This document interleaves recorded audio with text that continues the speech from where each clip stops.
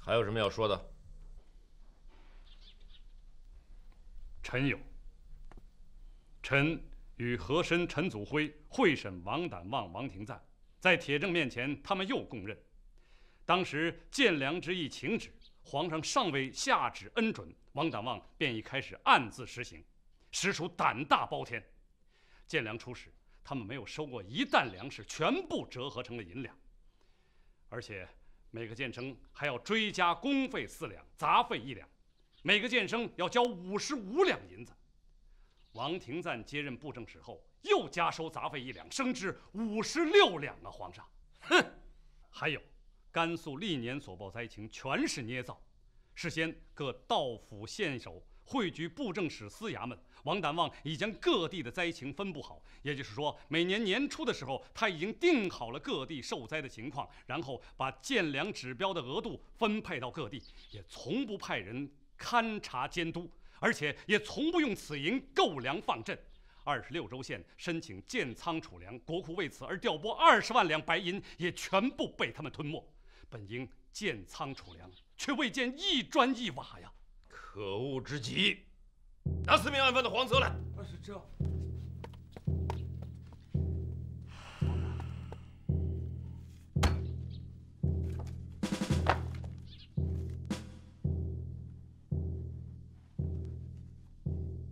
如此大案，前所未有，闻所未闻。虽然是在现在，朕仍按茂勤殿的勾决之列，素服点烛。杀人是大事，一定要郑重庄严。原总督骆尔锦有失察之过，责令自裁。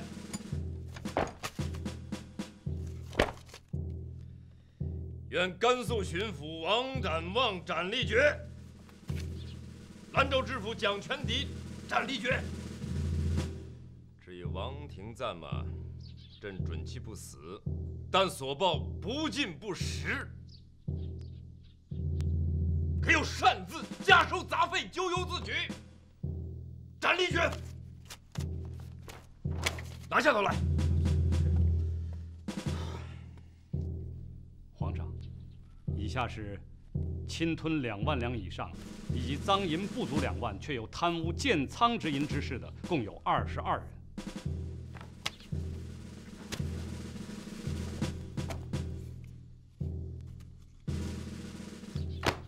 斩立决！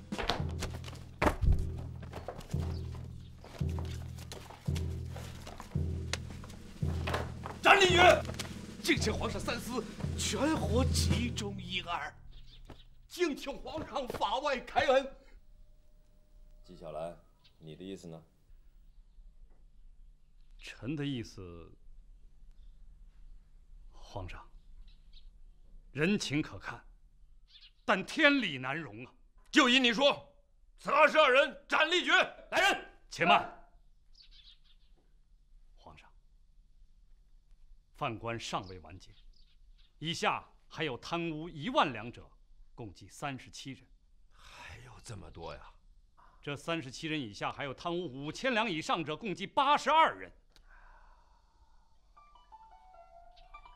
皇上，甘肃百姓饥寒交迫，全是因为这帮贪官鱼肉乡里，若不诛杀，实在是难平民愤了。陛下，纪云所言大命。这些官吏平日多有苦劳，只是一时糊涂，区5000两就要他们一命，这实在不公。何大人，你好大好大的口气啊！区5000两，你知道这5000两能在甘肃干什么吗？啊，它能使一村的百姓丰衣足食，它可以买黄花闺女数百人的。何大人，难道百姓的命就是这么贱吗？纪云，你们别吵了，让朕考虑考虑。撤烛。这。皇上，难道您要任凭这些赃官逍遥法外吗？朕想过了，给所有的犯官分成2万两、1万两、1000两3个不同的等级，2万两以上斩，2万两以下给他们悔过自新的机会。你们意下如何呀？皇上英明。纪云，你为何闭口不语呀？此意，臣不敢苟同。讲。按我大清律法，贪污1000两以上者斩。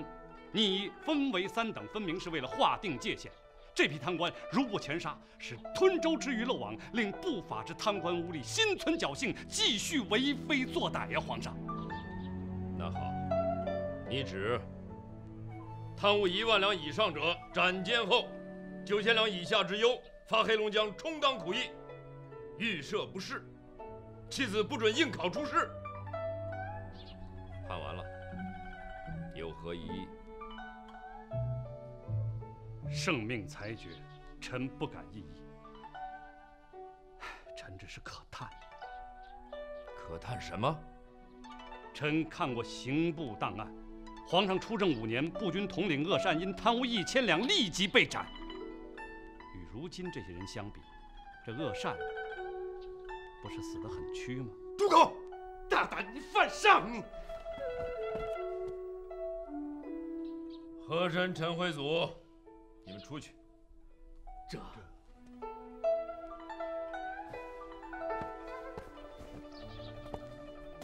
纪晓岚，你起来吧。谢皇上。你恨贪官，你恨不能把这几百贪官一并的杀了，是吧？是，不如此，不足以震慑天下贪官之黑心。朕的朱笔一挥，他们全死。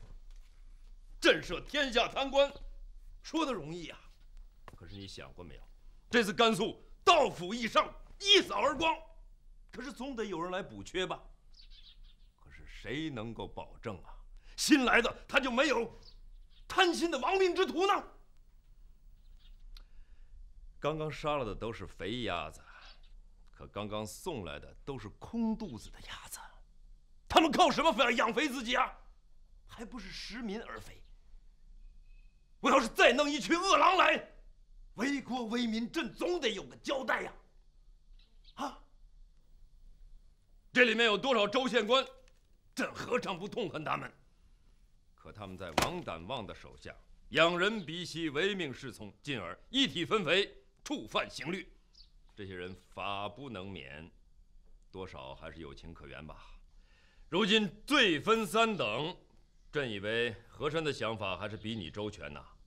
皇上所言极是，臣谨记在心。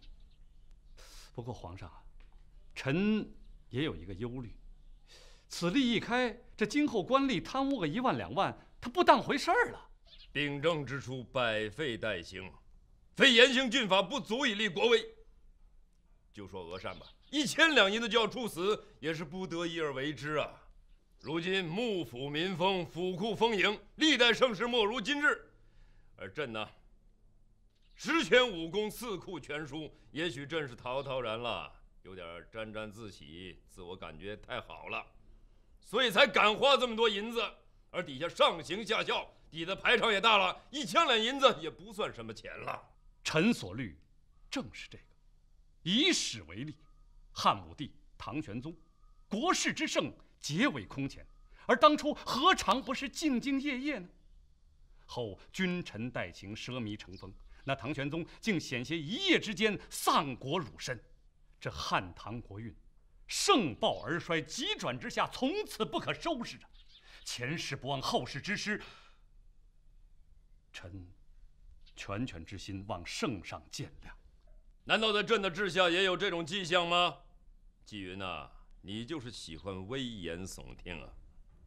不，皇上，痴迷成性，贪污成风，漏规变作成例，为官者肆无忌惮，人人敢残民以成其私欲，老百姓是苦不堪言呐。最终只能是铤而走险。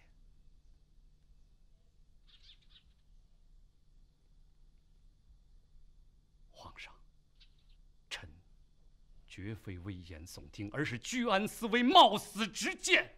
越发的危言耸听了。哼，你明明知道朕不会因为犯言直谏而杀害大臣，所以你才在这儿大胆的畅所欲言。什么冒死之见？你是给朕撂闲话呢？纪晓岚，看在你一片苦心上，朕只想回复你一句话：今后若有聚敛渎职，进而激起民变者，格杀勿论。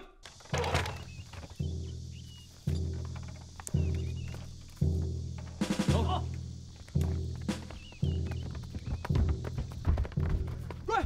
跪！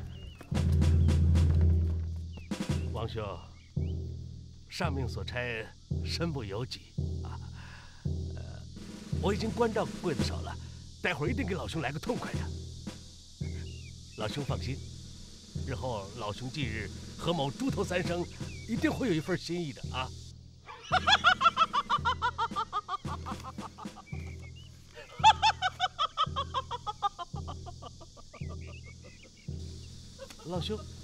老兄为何发笑啊？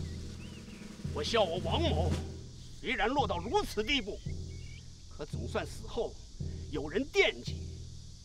不知何大人将来有了今日，给你烧纸的又会是谁呢？53刻已到。万官王胆望已验明正身，即刻开刀问斩。何大人，我王某就先走一步了。难得何大人有情有义，我王某投桃报李，在阎王面前先给何大人占个好位置。我阴间等你，我阴间等着你。斩！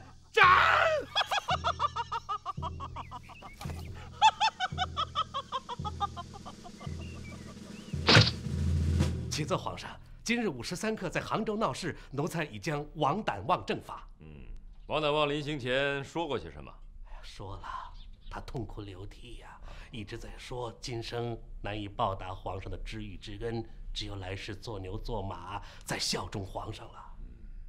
那王胆望临行前这几句话还说的不算糊涂，百姓议论如何？奴才当时监斩，在监斩台上，离百姓甚远，一心监斩，没注意听。当时纪大人倒没什么事可干，您问他吧。好，启奏皇上，杭州百姓欢呼雀跃，他们说皇上此举大快人心，可喜可贺。可喜可贺，依朕看是可悲可叹。朕杀的可是他们的父母官啊！皇上说的是呀。这百姓懂得什么大是大非呀？只要所杀之人比他们地位高、身价大，他们就心中暗喜。今天皇上杀了王胆望，杭州百姓欢呼；明儿若是皇上杀了纪大人，杭州百姓照样欢呼。是，何大人言之有理。若是皇上下令杀了何大人，那一定是举国欢腾喽。这也不是百姓的错，水可以载舟，亦可覆舟啊。皇上圣明。朕今天心情不好，不想听你们说了。你们要没什么话，就先退下去吧。臣告退了。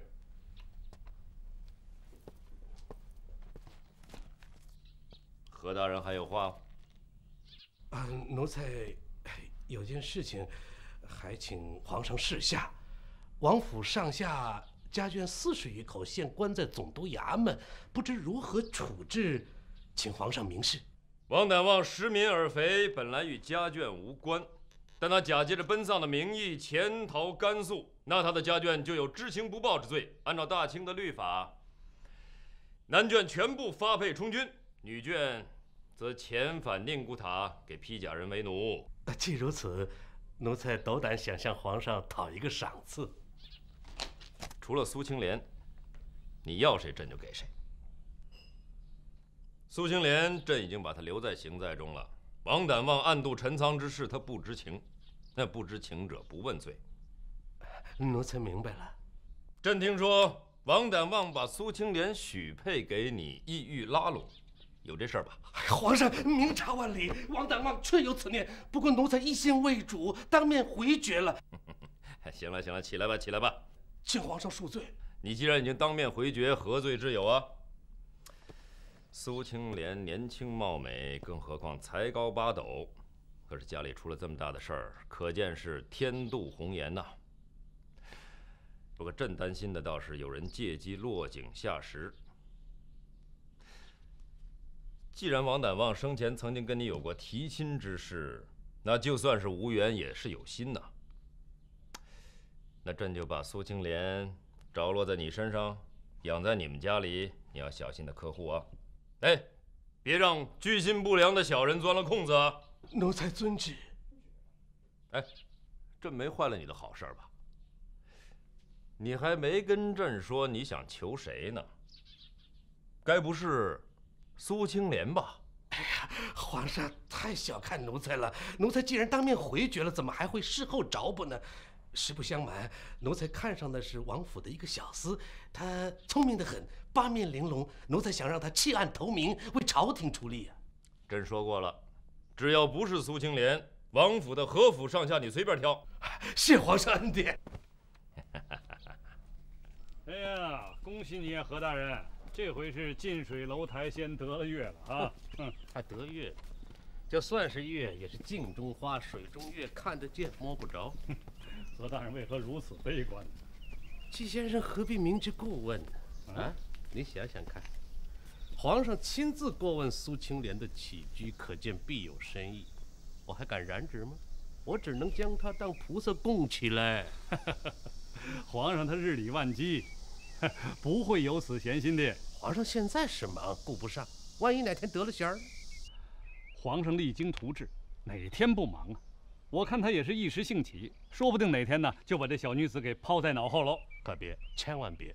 我倒愿意皇上明儿早上就想起苏青莲来招他进宫，算是给我卸了个大包袱。否则呀，夜长梦多，万一他有个三长两短、大病小灾的，我可吃不了兜着走啊。何大人说的倒也是。哎，季某有个主意。季大人快讲，只要能够尽快把他出手，我言听计从。这个苏青莲呢，她曾破过皇上的绝对，皇上对她印象颇佳。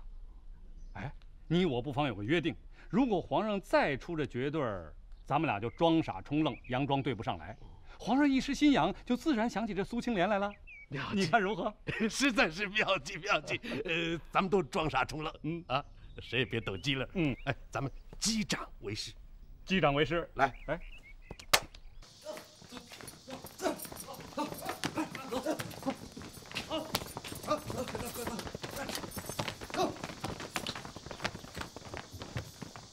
小的见过何大人。王大王府中查抄的怎么样了？季大人正在巡视督察。他在，那我就不去了。走。这。老爷，打算回府吗？还有件事要办，派人找几个强悍精壮的老妈子来等候差用啊，越快越好。小的马上就去办。回府。封箱。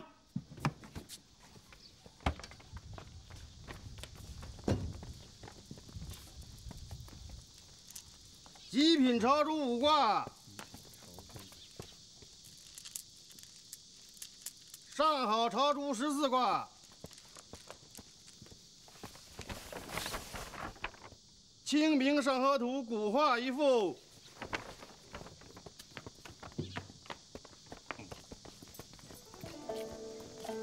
季大人，请。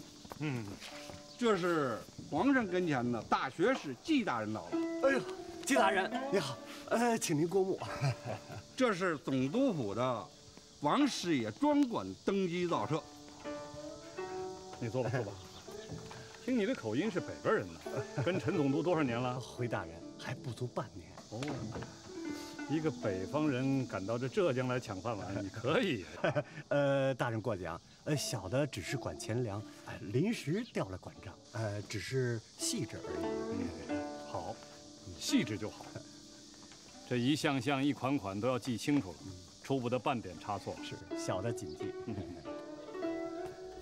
哦，对了，这账目啊和物品呢，一一对应，不得有遗漏。是。皇上是要查问的，出了差错，小心脑袋。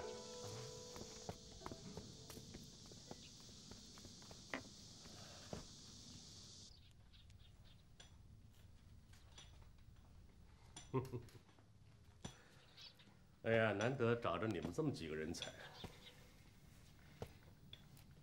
都给我听好了。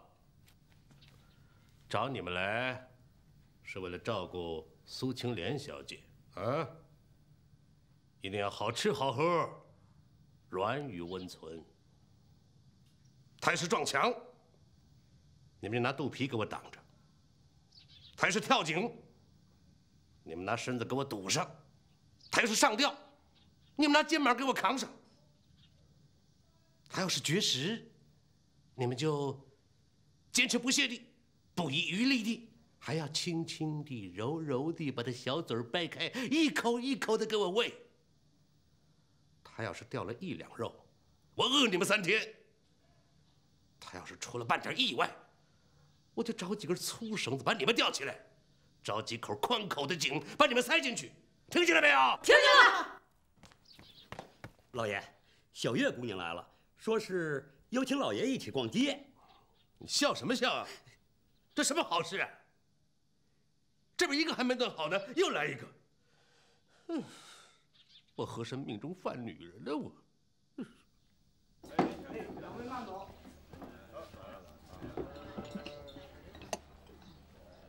您里边请。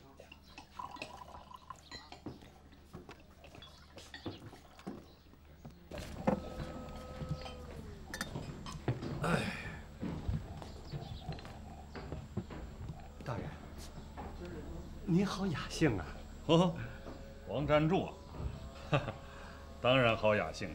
那一红一翠全是戏的地方，我也不能去。那是，那是，大人，小的有几句心腹之言，正要向大人禀报呢。那就说吧。大人，这里人多嘴杂，说话不方便，咱们还是换个地方吧。哈哈，是陈总督让你来找我的吗？不，全是小的意思，事关重大，大人您不可不知啊。也好，那就走吧。哎，申大爷，你赔我们的这些东西，只能抵我们在兰州帮你打架的，哎，不能当人情还哦。行，额外奉送，算是额外奉送。不对，应该说这只是赔偿损失。对啊，赔偿损失。赔偿损失。哎，今儿个还上哪儿打架去啊？上哪儿找茬？哎呀，小姑奶奶饶了我吧，皇上住在杭州城，别惹是生非了。那我们拉皇上一块儿出来玩，多好玩啊！好玩？皇上会跟你出来瞎胡闹吗？说不定啊。今天就算了，以后再说。哎，算了，看看，前面有家大珠宝店，咱们上去看一看啊。万一有上眼的呢，我就买给你们，又算是奉送啊。好不好？好。哎，阿姐，我们争点贵的买，把这退讨厌。那当然了。武林古玩店，古玩店也有卖珠宝的。来。申大爷，你刚刚说什么？武林啊，有架可打啦？打什么架？武林嘛。哎呀，武林跟打架有什么关系？我告诉你说，武林呢是杭州的古城啊，过去叫武林，现在不还有个武林门吗？跟江湖沾不上边的。那没架可打啦，太没意思了。你看人家一个一个都是文绉绉的，谁跟你去打？就是。好，快进来看看。申大爷，最好的。哎，好，我看看再说啊。您挑挑这，放这，我自己看啊，我自己看。您挑挑。好俗。大爷，这没什么像样的东西啊！有什么好的拿出来，我不嫌贵啊。哎，一看大爷您这样，就知道您是大买主。今天巧了，刚拿了一件东西，我待会儿上里面给您去取。大爷，您到那边先喝点茶。那好，来这边走，喝点茶。申大爷，这么多买什么？是啊，没什么像样的东西啊。我要最贵的。好的。真难打的。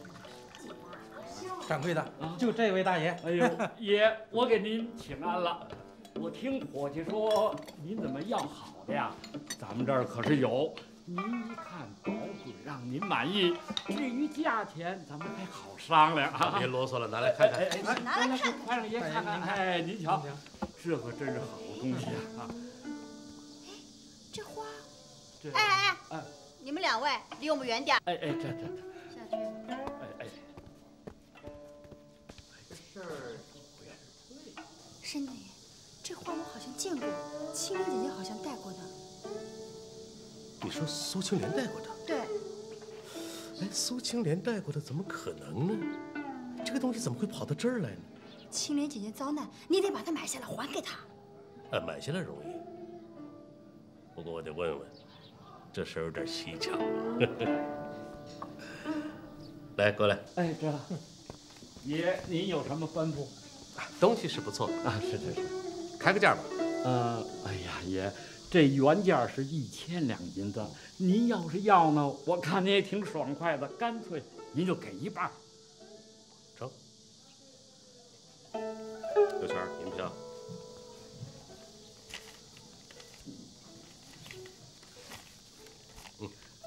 好，谢谢爷。来，快把东西包上，给爷送府里去啊！好啊，快点。把这个包上。哎，闲着也是闲着。我说东家，还有什么好东西拿来我看看？哎呦，眼下我这儿可没有。您要是要的话，我们对门有，他那儿东西有不少都是价值连城啊。哦，对门也卖古玩珠宝？不，他那儿是当铺。不过我们2家是一个东家。当铺啊？东家是谁呀？爷，不瞒您说，我们东家是闽浙总督夫人的亲舅舅。这就难怪了。刘全儿，陪着2位小姐在这待着，顺便把那东西拿回去啊。老板，带我到对面当铺去看看。停，爷，停。请。哎，伙计，给我们上你们这儿最好的龙井。这是真品，除了您来到我这个店里头，连瞧都没瞧见过。可您认识他，他不认识您吧？是。眼下他是不认识我，爸爸亲名不认识。好了，收起来。这东西您都看了，您要吗？可是好几10万银子。这位先生废话不少啊，大爷我既然相中了，我就买得起啊。好了，装箱子。哎，好，贴上封条。好啊，明儿我派人带着银票来取。好，听好了。哎，我要的这些东西啊，少了1件的话，我就砸了你的当铺。啊。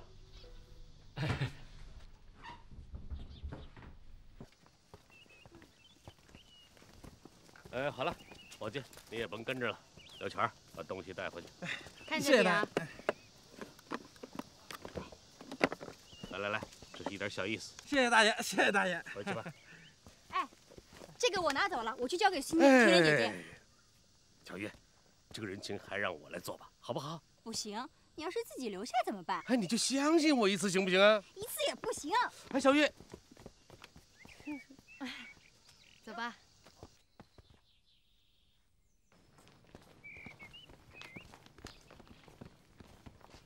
来啊，把这屋给我一回严实了。侍卫大人，什么事儿啊？我们这儿可都是正经八百的买卖人。哎呦，侍卫大人，您有事儿吧？对，我们都是正经八百的生意人。对，我也没说不是啊。是。东家是总督夫人的舅舅啊，没错，都是自己人。走，众位来，请上里面喝点茶。不，刚才是不是有人在这买东西啊？还订了东西？是，我是说值大钱的。有，东西都封好了。对，等着取呢。什么？是不是这主犯了案了？是不是江洋大盗？对呀。放屁！瞎你的狗眼了！你是当朝一品大学士啊！来啊！哎呀，这两个狗眼睛给我抓起来！大爷，我们要吗？我们来，封店抓人！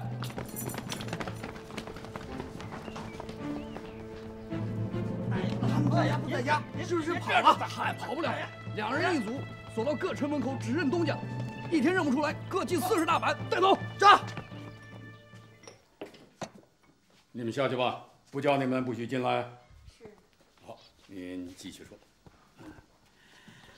那3万两银子，盘下对面的当铺，留作本金。昨天送过去那1000两杂金呢，慢慢变成白银运作。得快换，这个事儿绝不能向外人提起。这我知道，可就是那批珍宝啊，太扎眼，都放在当铺的库房里。有了大买主啊，把它卖出去。大人，舅爷爷不好了！慌什么？当铺珠宝店被查封了。谁这么大胆呢？皇上带来的侍卫。哦。那我先躲到乡下去吧。不行，每个城门口拴着咱们2个伙计呢，等着指认您呢。您可别露面啊！那可怎么办呢？那可怎么办呢？我这老命要丢啊！你可要想个万全之策。你吵什么？下去。是。事就坏在你的身上。哎呀，怎么能怪我呢？那东西不都你送来的吗？我都藏着，没敢亮。还喊！我先把你捆起来，我再报案。我来个大义灭亲。哎，别呀！我是你太太的亲娘舅啊！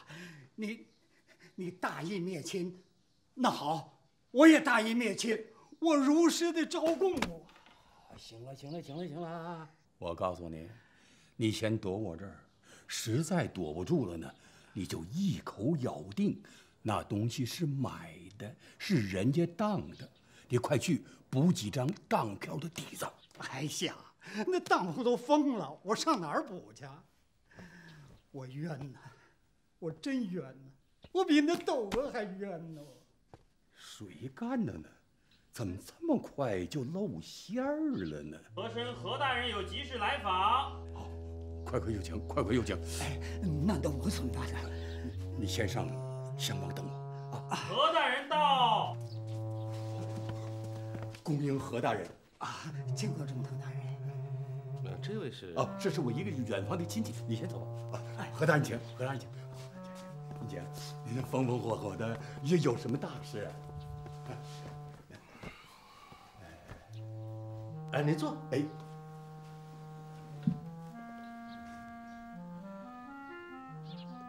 外边出大事了，你不知道啊？出大事了？我不知道。真不知道？真的。武林珠宝店和当铺让人查封了。哦，不会是府衙派人封的吧？他们没有向我报告。不，是大内侍卫。哦，那我更说不准了。那2家铺子的东家是谁？你总该知道吧？我知道，那是我夫人的舅舅。不是刚才出去的那个？不，我们很少有来往。他犯了什么事了？从铺子里查出了从王胆旺家抄来的珍宝。这就奇怪了，怎么在那儿呢？是买的，是人当的，这我可就拿不准喽。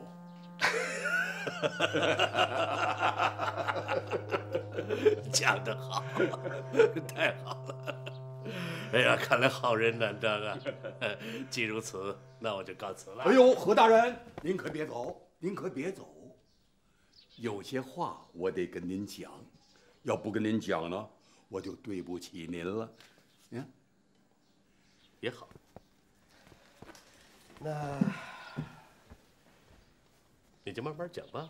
何大人，不瞒您说，我知道，从宫里来的侍卫不好伺候，可皇上也想到这一劫了，曾经专门招臣去，对臣说，你查抄王胆旺会得罪一些人，有人眼热，有人眼红，有人呢找上门来要打你的主意，你可不能软了。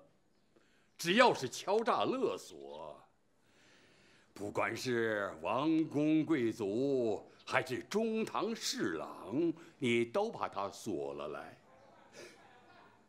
何大人，您看，哎呀，看来何某真是太唐突了，我真没想到，陈大人居然有皇上做后台。来人，司大人，把我锁了，押去见皇上。滚出去！刘全儿，你也下去。是。陈怀祖，实话告诉你，我还正要想去见皇上，我要让他老人家解解这个谜团。王胆望府上四周有兵丁把守，那些个珍宝怎么会不翼而飞呢？我看里边有几件珍玩之物，我挺喜欢的，我就拿出来欣赏欣赏，欣赏欣赏。于是就欣赏到当铺里面去了啊！还没欣赏够？够了。我怕家里不安全啊，就寄托在这个。行了，别跟我东拉西扯的，坐，坐下。到底怎么回事？说出。是，何中堂是不是要拉兄弟一把？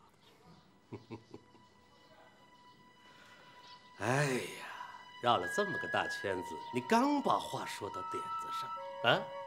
不然的话，我来干什么呀？何中堂，就是我不说，你心里也明白，那何必？我明白归我明白。你说归你说，这可是两码事啊！不是你到底说不说呀？好，你不说我也懒得听了啊！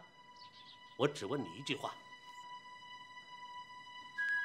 你是想死还是想活呀？有谁不想活的？那就首先把自己摘干净。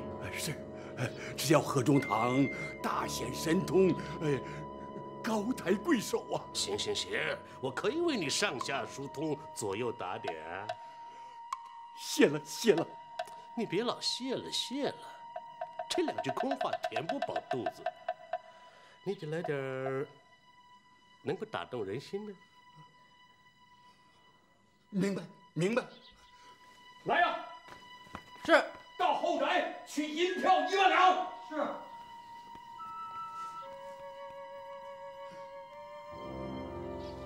2万两。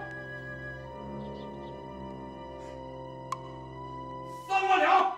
哎呀，行了，嗓子都喊破了啊！哎呀，看来你们这些封疆大吏，跟我们这些京官到底是不一样啊！哎呀，打发要饭花子打发惯了吧？10万两，拿银票，快去！是。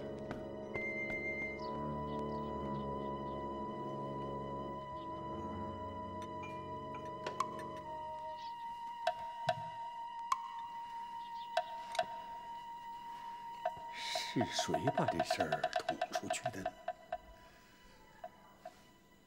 纪晓岚？舍他其谁？纪晓岚，你这个王八蛋！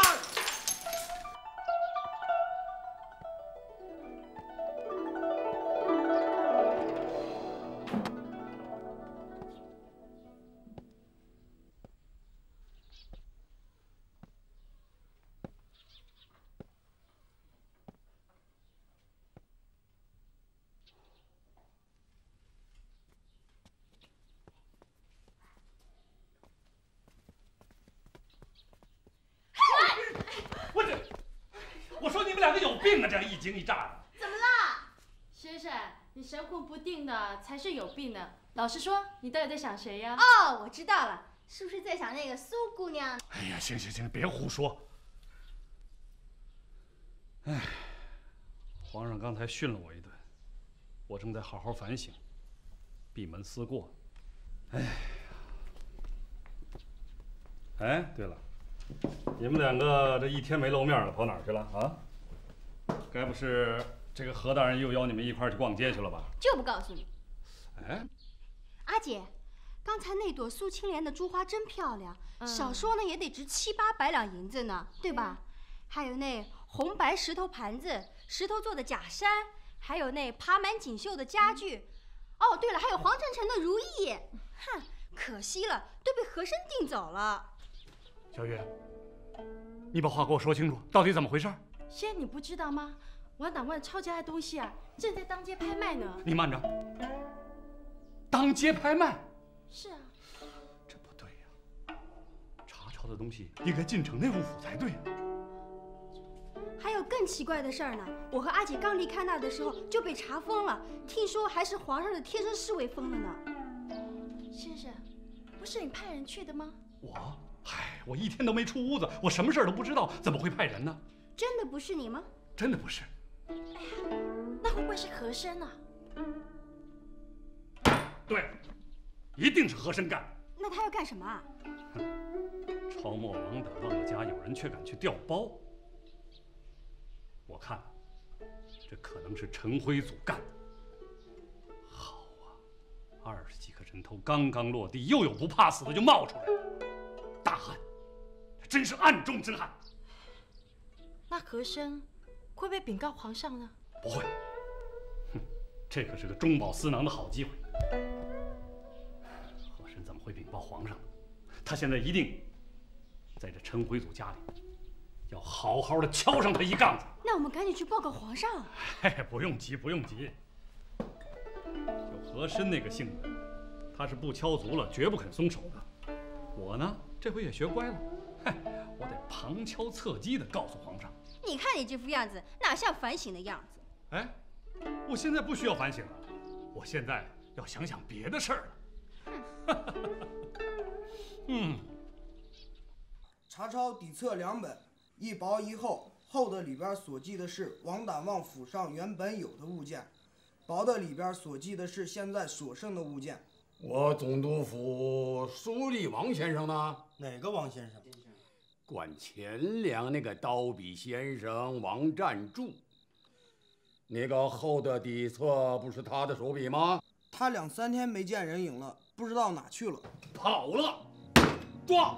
总督府的标兵营全部出动，全城搜查，每一个城门口都要把守，见到我就抓。这。等等，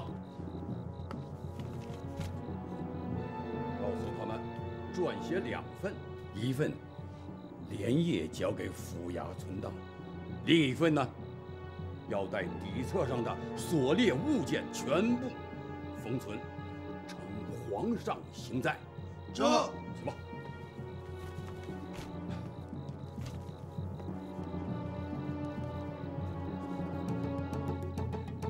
一个书吏，你胆子也太大了。王占柱啊，王占柱，出什么事都由你顶缸了啊！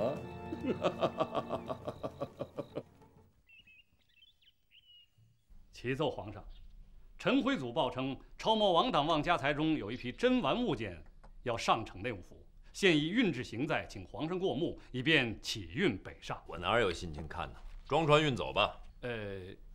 皇上还是过目为好吧。有必要吗？臣以为有必要，而且很有必要。在哪儿啊？我去看。在西花厅。王党旺就这么多家当啊？一件不少，全在这儿。皇上，抄家资财多少？300万余两。都说这山西人会过日子，他也不至于如此啊！家财万贯，当朝2品就摆是这个呀？那么多家产地产的，一大堆银子，当摆饰了？臣也觉着奇怪，所以就请皇上您亲自过目。我觉得这里边有问题。臣记得出来杭州的时候，王党旺敬献给皇上一幅《清明上河图》。皇上未收，又赐给他。按说他理应当家传之宝，既不能卖，又不能送朋友。那幅画的价值可比这些东西值钱多了，可是为什么却不在其中呢？朕记得有这幅画，是漏了，还是有人喜欢，留下了，还是调包了？臣可不敢妄加揣测，只是有点疑问罢了。那得问问，先找查抄的有关人问，不要问陈惠祖。是。怪了，难道又出了什么大毛病？底册有没有问题？皇上，您所看到的眼前这些东西，与陈辉祖所呈的这个清册是完全一致的。而怪就怪在臣在王胆旺家中亲自目睹清典登册的一些重要的东西。哎，这个清册和这儿都没有了。这么说，朕看过的底册是假的？正是。臣亲眼所见那些重要的物件，可都抄录在册。何人抄录的？是陈辉祖府上的一个书吏，姓王，叫王占柱。王占柱在何处啊？这正是臣要向您禀报的又一重大疑问。哦，如今陈辉祖正令他的标兵两营在城门和街市搜查这王占柱，那就是说，王占柱失踪了。是王占柱干的吗？可能吗？皇上的疑问有道理。这王占柱他首先没这么大的权力，他也没这么大本事。再说了，他没这么大胆子。那陈辉祖还没有找到他吗？没有，不过臣倒见过他。臣一直在想，这个王占柱他是个北方人，赶到浙江来做募兵，他绝非等闲之辈。他一定知道内情，稍有透露于我，马上将其隐藏，以免祸及自身。一定要找到这个人证。可是他会在哪儿呢？我想啊，他还不仅仅是个人证，一定还有重大的物证在身。他可不是个傻瓜，所藏之处一定是别人想不到。那要快找，以免让别人灭了口。是，不过皇上，臣不想大肆张扬，以免加深王占柱的危险。随你怎么找，朕要活口。遵旨。皇上，奴才和珅有要事禀奏。奴才和珅叩见皇上，请恕奴才鲁莽。什么事儿这么慌慌张张的？是这样，快抬进来，抬进来！快！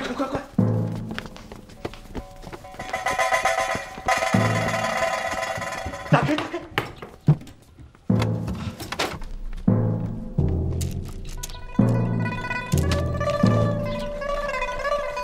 你帮皇上打开呀！《清明上河图》，你在哪儿发现的？珠宝店和当铺，东家是陈辉祖的七舅。陈辉祖，胆儿大得很呐！在朕的眼皮底下肆无忌惮。陈辉祖啊，你真以为朕不忍杀你吗？皇上，这迹象虽明，还要细细查实，不可操之过急呀。或许还有别的支节呢？你说呢，何大人？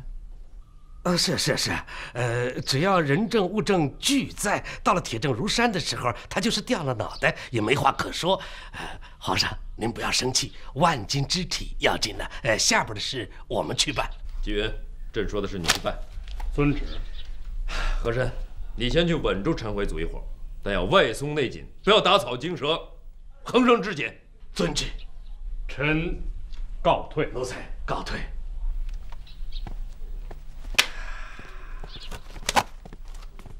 行啊，纪晓岚啊，你可算耳聪目明啊！这事儿本来是我先发现的，却让你抢了先。哼，你甚至不报，还不允许我来提个醒啊！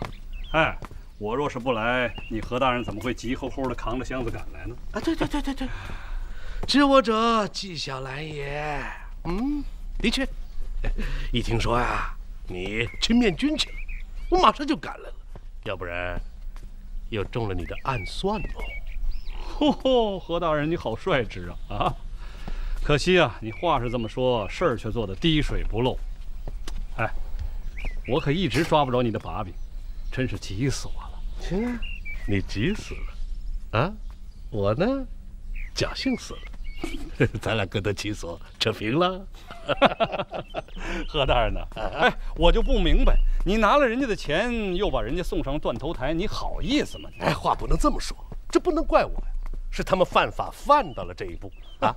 我想救他们，没有办法，救不出来，是不是？那就没辙了。实话告诉你，我呀，如果真能救他们一条命，他们就是倾家荡产，对我还得感恩戴德。还真有这种贱骨头，多得很呐！要不然我哪儿取钱去？哎，何大人啊，有句话我一直想问你，说，哎，你要那么多银子干什么呀？啊？哎，有用啊，大有用处啊。首先，有钱就有耳目，消息就灵通。比如今儿早上你拉皇上看东西，不到晌午我就知道了。哎，那怎么还让我抢先了呢？可见这使银子呀，它也有不灵的时候。哎，他总算没耽误事儿啊。那你还计较什么我抢先了你落后的呀？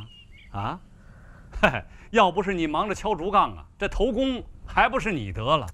有道理，我得谢谢你的提醒，今后我还真记住了，得想些两全其美的新招。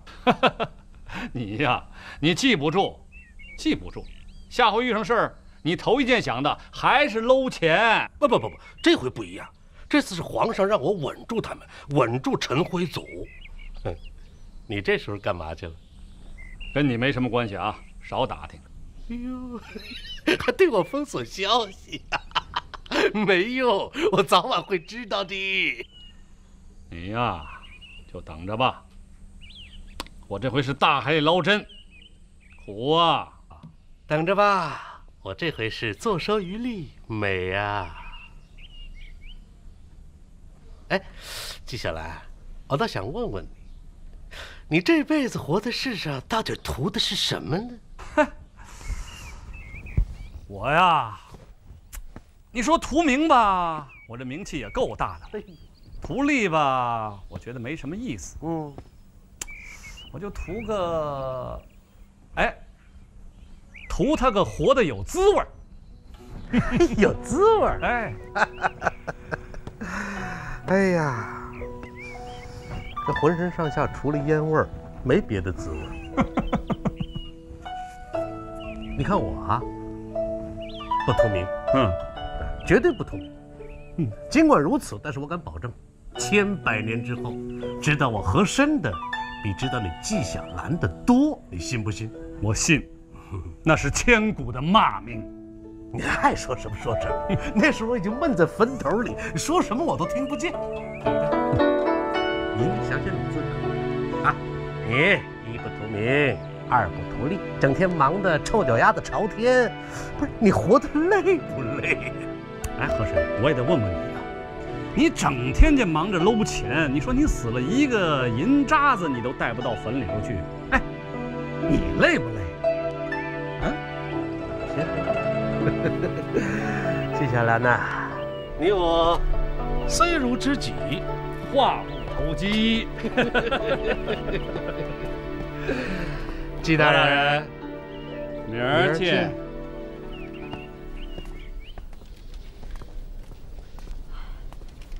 先生，你回来了。回来了。哎，先生，今天不知道什么人送了张纸条，要我们务必要交给先生。给。我看看。一红一翠全是戏，点头哈腰概不知，知名不惧。一红一翠，是谁呀？王占柱。哎，对了，你们两个去换一身男装，今儿晚上陪我去个地方。去什么地方？挂红灯笼的地方啊。那种地方我才不去呢。哎，你们两个能陪着和珅去喝花酒，就不能陪我去逛青楼啊？那不一样嘛，是不是阿姐？听先生说完吧。嘿嘿，你看看，还是莫愁懂事。咱们呢，去办正经事儿，查个案子，哎，说不定还有加大呢，去不去？那去吧。哎呀，小弟你来了，没时间来玩了，明天再来。哎呀，我啊，待会儿陪你玩会儿。哎，我们约了小翠姑娘。走吧。哎，三位爷是来玩的吗？废话，不来玩到这儿干什么来？来，接着。接好。谢谢三位爷，谢谢三位爷。一红一翠全是戏。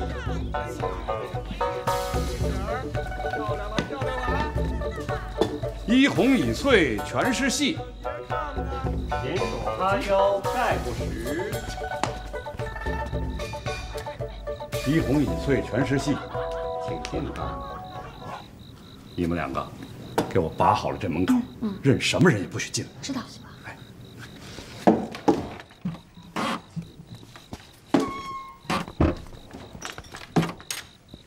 呦，季大人哟，你可要救救我哟！起来吧，坐下说话。好，你给我捡要紧的说。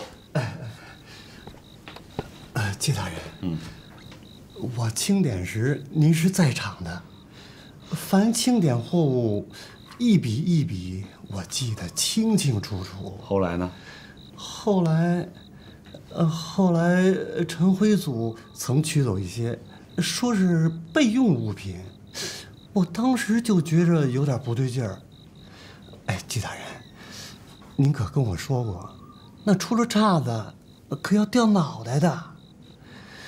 亏了我当时多了个心眼儿，把他取走的那份啊，我又多留了一份底稿。底稿现在何处？陈辉祖必欲除我而后快，带在身上如同玩火。这是藏底稿地址，请季大人过目。谁都不许进，官兵也不许。奉命搜查要犯，谁敢阻拦？你先藏起来，我出去对付。我会设法接你出去。哎，好，快去。这小子好厉害，叫总督去，看他有多硬的靠山。谁这么大的胆子？本总督今天亲自搜查，也敢抗拒，抓起来！怎么回事？哎，怎么了？哎，退下，退下！哟，哦，总督陈大人呐！哎呀，您也到这儿来呀？哎，您来就来了吧，您还带这么多兵马呀？哦，莫不是打算把这都包下来犒劳三军呐？季中堂这儿逛来了，我是带兵搜捕要犯的，您呢？还非得让人说出来啊？按我大清律法，朝廷命官棉花素柳可是犯条款的。我既然瞧见了，可不能不上报皇上。嗨，我纪晓岚身上哪条毛病皇上不知道啊？啊？哦，您没听说过呀？那年我在书馆校对《四库全书》，回不了家，皇上派俩宫女陪我呢。再说了，陈大人，这地方您不也常来吗？哎呦，季中堂，取笑了，取笑了！我陈某，哎呀，无知冒犯了大人，您可千万别生气。哎，那您请回吧。那我就回了。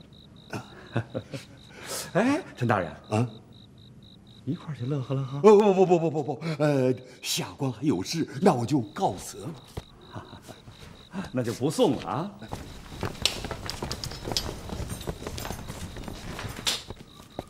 你们两个照着这个地址，把东西立刻给我取回来，马上送到刑在，越快越好。好。快去。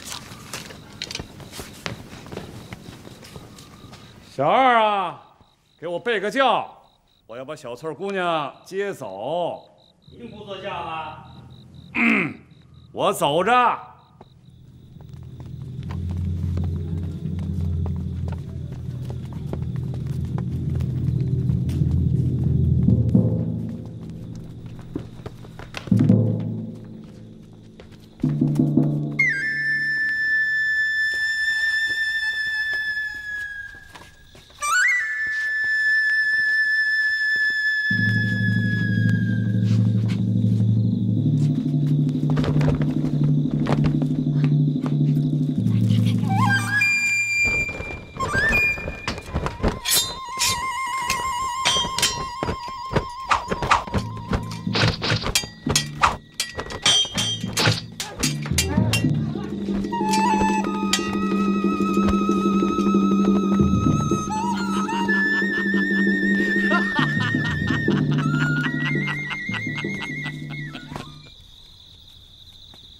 把他们抓起来！上！你到底什么人？我是总督府的。二位姑娘受惊了，何某来的不算晚吧？哼，你来做什么？哎，抓人、救人、取东西啊！季先生让取的，凭什么给你啊？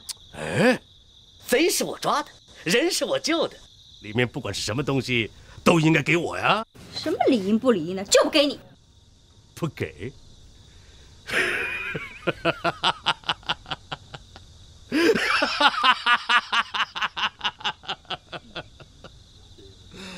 纪晓嵐，纪晓嵐，这个时候，你怎么不出现呢？啊！哎，何大人呐，我早就到这儿来了，一直看着你呢。纪先生，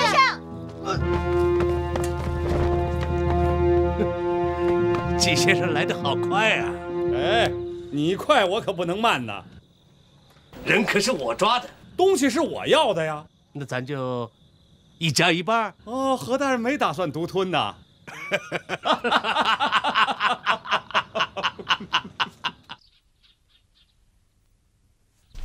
老兄用不着紧张，我们只不过是奉旨查问而已啊。你虽然被革了职，那是暂时的，只要老兄能证明自己清白无辜，还会官复原职的啊。那么二位中堂，请问吧，我一一禀明。好好。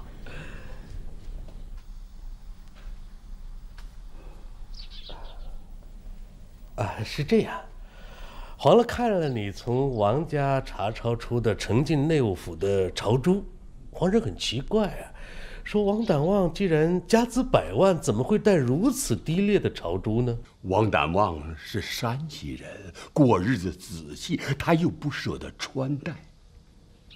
从他们家抄出来的朝珠，那真是不堪入目啊！为了进城内务府，我派手下人到街上去买最好的给他添进去。我是自掏腰包，可是惹来了麻烦。我委屈，太委屈了。好了好了好了，哎，老兄，哎，老兄。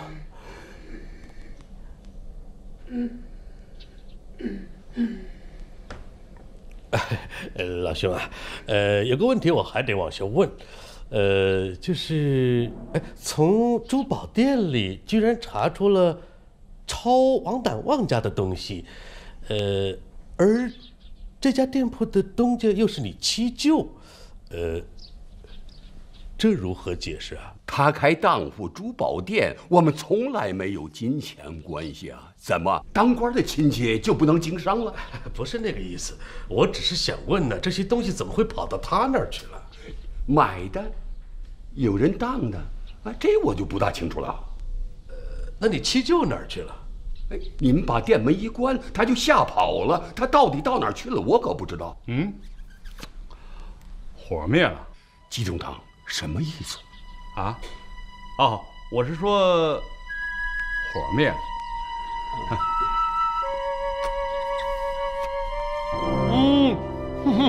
又扒得着了。对了，查抄之时，据说有金叶子、金条子、金砖、金锭、金元宝，加起来有4、5千两啊。可是成册上写的全是银子，换了吧？有这回事。当时有人说，这些金子成色低，又潮，不如换成银子，有利于押解进京，又实用。都谁的主意？是谁出的主意？他是我手下的一个师爷，叫王占柱，已经畏罪潜逃了。还没灭口吧？什么？别急，老兄，坐下。接着说。还有一个原因，在抄家的时候，王胆旺向我求情，他说金子太多，怕别人看见加重罪行，他让我用实价换成银子，说以后方便些。我念同省为官，我就这么办了。哎呀，死无对证哦。陈老兄，今儿就到这儿吧。啊，你回去再好好想想，万一能想起什么来呢，就及时告诉我们。啊，反正真的假不了，假的真不了。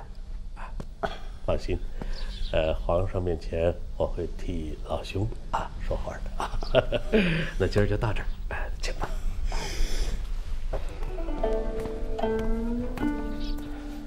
瞧见没有，死扛！你有来言，他有去语，什么都问不出来。其实呢，什么也都问出来。何大人，你心里明白。纪大人，你这个人是够招人恨的啊！哎，他怎么就对何大人恨不起来呢？那当然，他认定这事是你捅出去的嘛。那这件事又是谁捅给他的呢？你说什么意思？哎呀，我可笑不出来呀！就这么着吧，何大人，像你前2天说的，也别不好意思了，送上断头台了事儿。哎，那不行，还差一道程序。你还要保啊？人命关天啊！你瞧那老头儿怪可怜的，能保就保嘛。好，那我倒要看一看。皇上，王占柱所携带的查封底册的副本，与陈辉祖造的假底册差别甚大。原册中有金叶金锭4748两，而假册中却1两也没有，显然是有人掉了包。还有上百种珍奇古玩也都不翼而飞了。哼，真是胆大包天，竟敢欺君自肥，都活腻味了。那个王占柱有没有问题啊？如果他有问题的话，就不会私抄底册，事先匿藏了。与他不同的是，参与查抄的浙江官员，当臣问及此事，莫不吞吞吐吐，官官相护，显然是得了不少的好处。据臣调查，涉及此案的浙江官员，自浙江按察使以下共31人，这是名册。皇上，依奴才愚见，这些人未必是有意欺瞒，实在是畏惧陈辉祖的威势，请皇上明断。那陈辉祖气焰十分嚣张，昨天还在到处搜捕王占柱，意图灭口。小月和莫愁去飞来峰取底册时，那陈辉祖居然派标兵化妆劫杀，是奴才将他们一举擒获。如果底册遗失，那就查无实据了。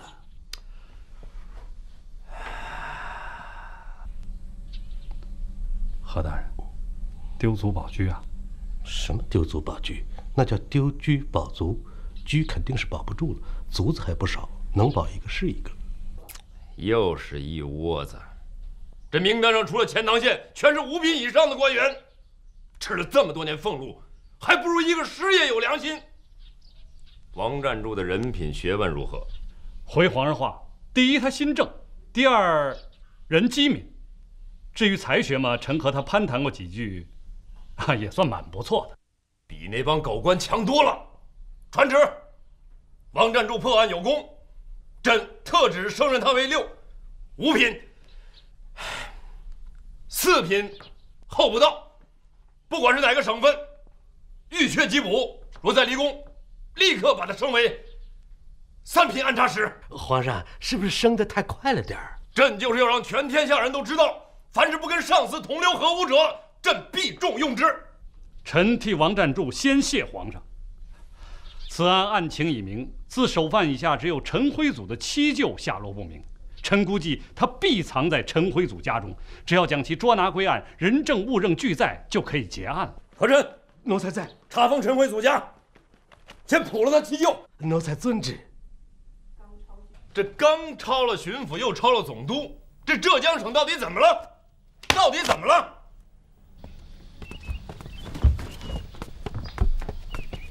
季先生，请留步。有事吗，何大人？有话要跟你说。讲。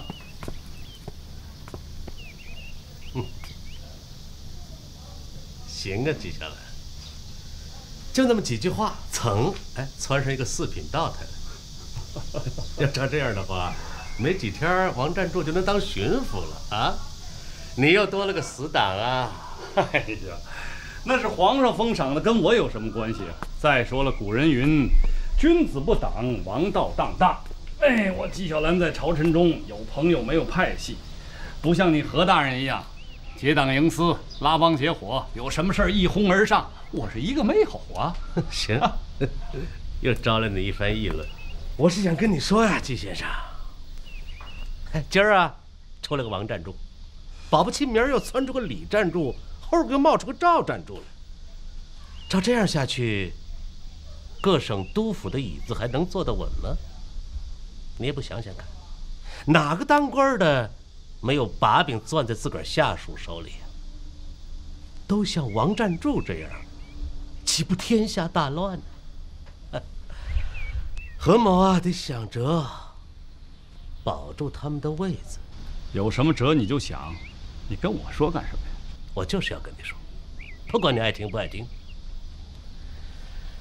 纪先生啊，听何某一声劝，啊，多一事不如少一事，啊，走得稳当一点，别到处得罪人。就因为你，别人丢了官掉了脑袋，你呢升了官出了风头，于心何忍呐？啊？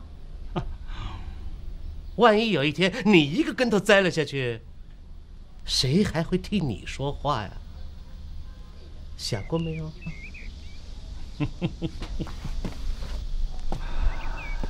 哎呀，我多谢何大人提醒啊！甭谢，记在心里就行了，啊。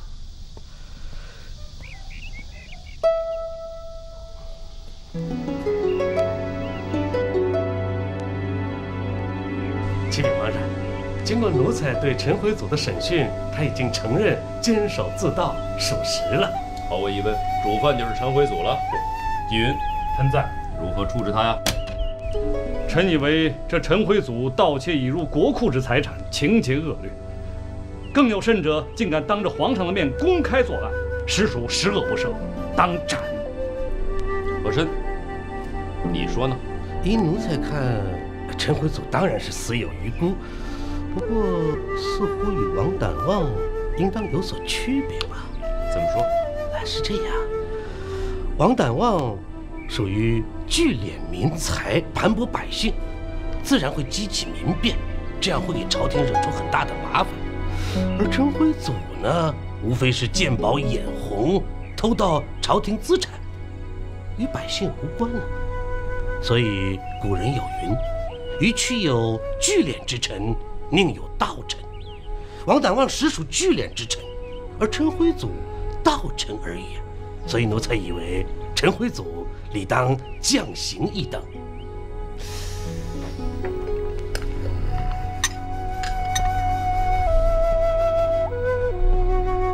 何大人，您这一番话听起来像是为自己在辩解呀。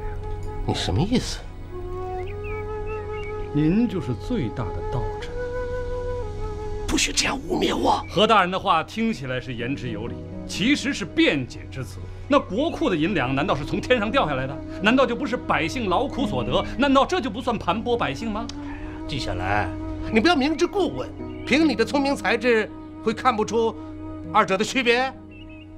百姓完税纳粮是国家政课，计入政课已属朝廷所有。而王胆旺呢，是政课之外另行盘剥，不入国库，中饱私囊，当然会激起民变了。陈辉祖不过是仓中硕鼠，监守自盗，二者当然有所区别了。好一番奇谈怪论的何大人，恰恰是王胆旺聚敛所得，又被陈辉祖再行吞没。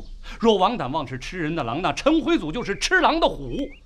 可这肉都是百姓身上的呀。行了，纪云，别得理不让人了。那就留陈辉祖一条活命吧。传旨，陈辉祖斩监后。奴才遵旨。